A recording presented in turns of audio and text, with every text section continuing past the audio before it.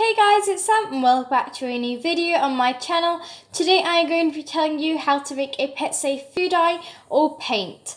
Today I'm going to be teaching you how to make the colour red, but if you want to make any other colours you can just take the corresponding fruit or vegetable, mix it up, separate the pulp from the water and use that. For example, you could use a carrot to make orange.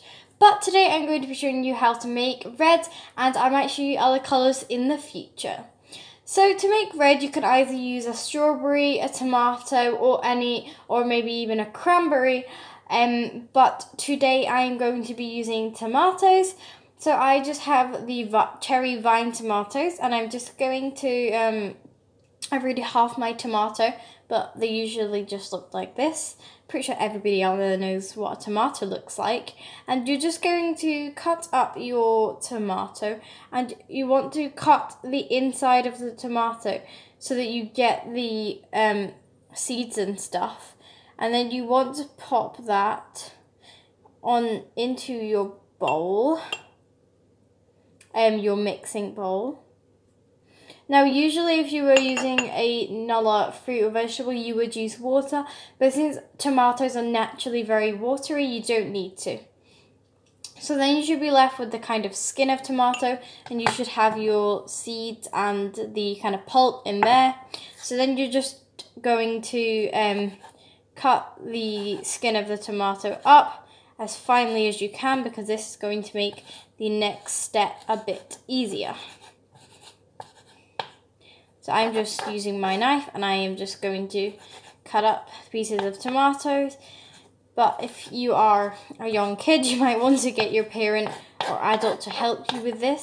Another alternative to this would be to use vegetable oil based food dyes, as that is usually good for this. So I'm just scooping out the pulp from the yellow tomato. You can just cut out the tomato without taking out the pulp, but this is usually a bit more messy and a bit more watery, so just doing it without this is a bit better. If you're using a carrot or a harder fruit that you might not be able to mash up, you can also use a blender. Oops. I just have a tissue here that I'm using to dry my hands. Okay, so I have my tomato all in here, and I'm going to take a small fork or a utensil of your choice, and you are just going to want to mash it up.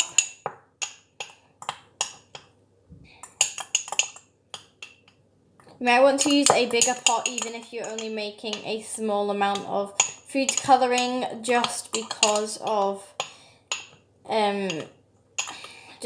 you need to be able to get your utensil in here. I've used quite a small pot, so I have to use quite a small utensil. And that's fine if you have a small utensil, but if you need to use a big utensil, I do suggest you using a bigger pot. You can also use this with vegetables that are maybe about to go off, or if you have any vegetables that are left over from your dinner or anything like that, you can recycle them and make your hamster a nice paint. This could also encourage your hamster or small pet to chew on their chews a bit more. So I am just mashing it up. This is a sort of fainter, more red, whereas if you used a strawberry or another type of berry, it might be a brighter colour. But I only have tomatoes and some other colourless fruits and vegetables in the house just now, so I'm just using a tomato, but you can feel free to check out other YouTubers' ways of making paint and you can see what they've done.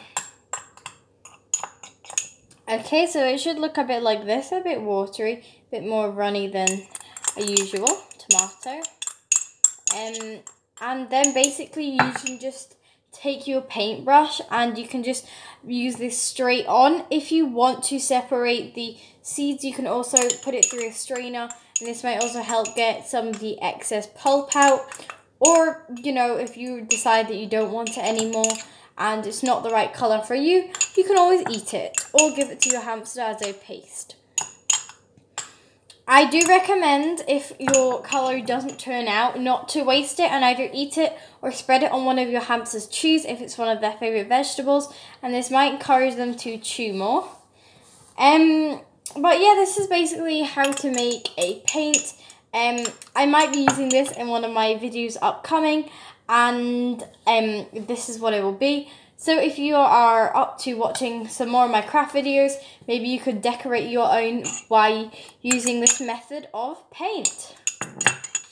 So I'd like to thank you all guys for watching, and I really hope you enjoyed this video. Make sure to like and subscribe down below for more content, and make sure to comment. Bye guys, thanks!